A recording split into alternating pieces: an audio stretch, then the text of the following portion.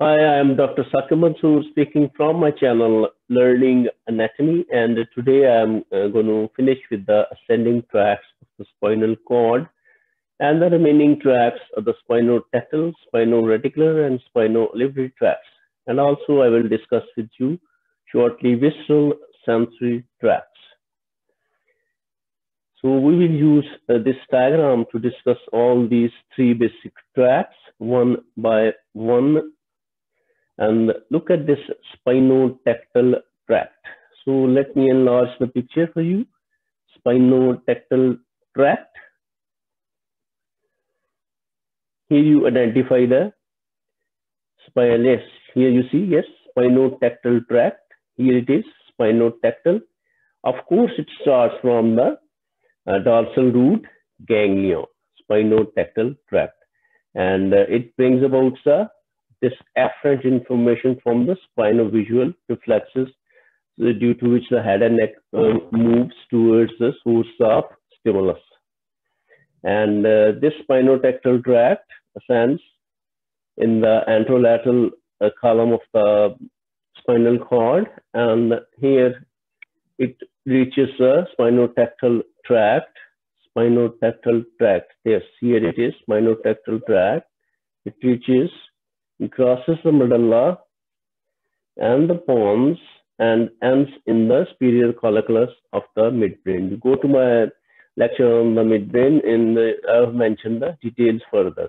How this is connected with the vision, the superior colliculus level and the spinotectal tract ends here.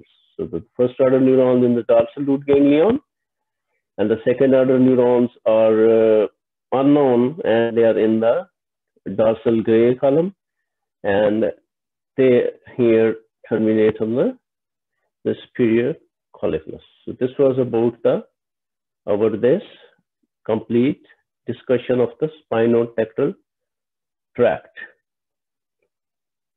So these fibers, basically the important is they cross the here at the midline, cross the median plane and go as ascend as the spinotectal tract.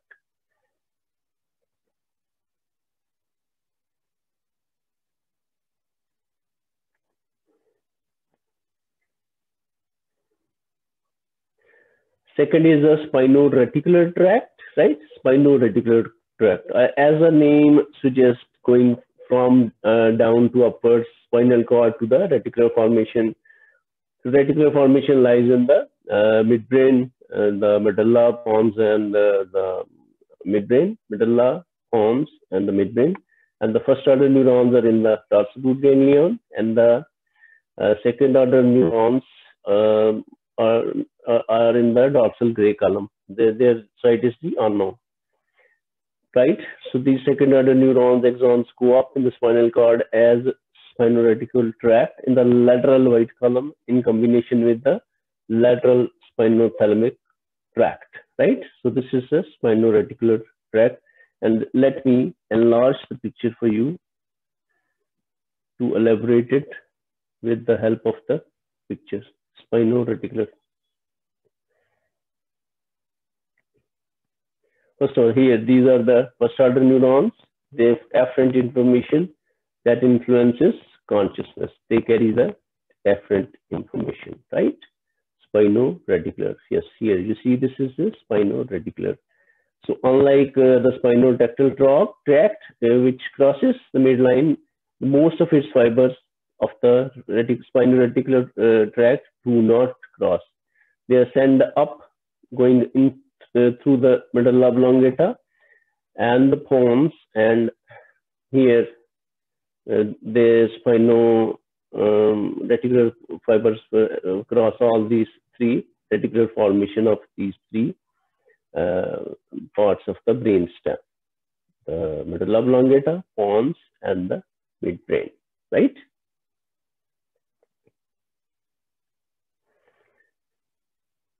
Right, so this I told you already. So last tract of these three, first of all, the Spino-olivary Tract. Of course, the first order neurons in the dorsal root ganglions, and they are these first order neurons and unknown second order neurons in the dorsal gray column. And from the second order neurons, axons cross the midline. They cross and go up as Spino-olivary Tract in the white matter where anterior and lateral columns unite. Right?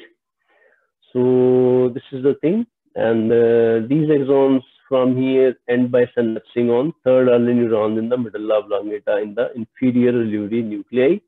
And these third early neuron axons cross the midline and reach cerebellum via inferior cerebellar peduncle. So let's see all this discussion in the Spino-olivary tract in the this diagram, right? Spino-olivary tract, right? So this brings the information. Dorsal root ganglion first order neuron brings information from cutaneous and proprioceptive organs, right?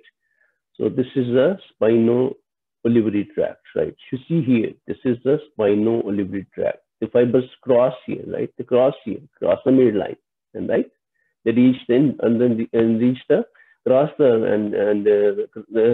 medulla oblongata, reach the inferior olivary nucleus here in the medulla oblongata, and then from here they cross to the opposite side and reach here towards the inferior cerebellar peduncle. Via the inferior cerebellar peduncle, they reach the cerebellum, where I told you they carry their fibers of these are interpreted fibers from these cutaneous and proprioceptive organs.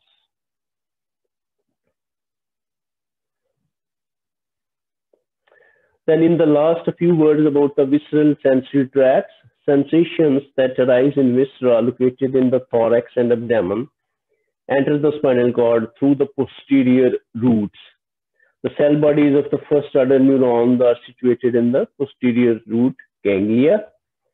So pain and stretch receptor endings in the viscera send nerve impulses from peripheral processes of these cells. Factors that produce visceral pain, of course, right?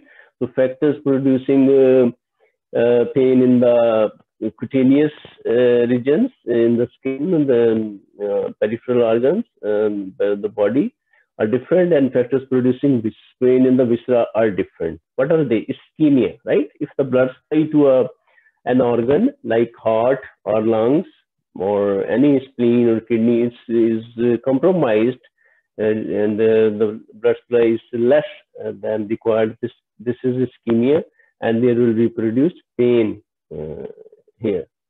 And the chemical damage, right? Chemical damage, any electrolytes severe damage, or the pH damage. Spasm of the smooth muscle. The smooth muscle of any like stomach or any other organ, intestinal spasm is quite common. The spasm, it causes a lot of pain, right? So distension. If any of these organs is distended, it causes pain. Distension is a major factor which can produce, pain, like right? So spasm of the smooth muscle of the heart, the cardiac pain. So this is it. So the visceral sensory tracts, the central processes that have reached the spinal cord, synapse with the second order neurons in gray matter, supposedly in the posterior or lateral gray columns.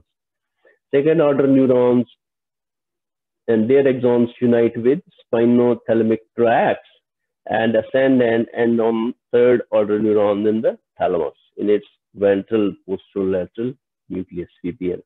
Ultimately, axons reach the post-central gyrus of the cerebral cortex. So this was a brief discussion about all these three tracts.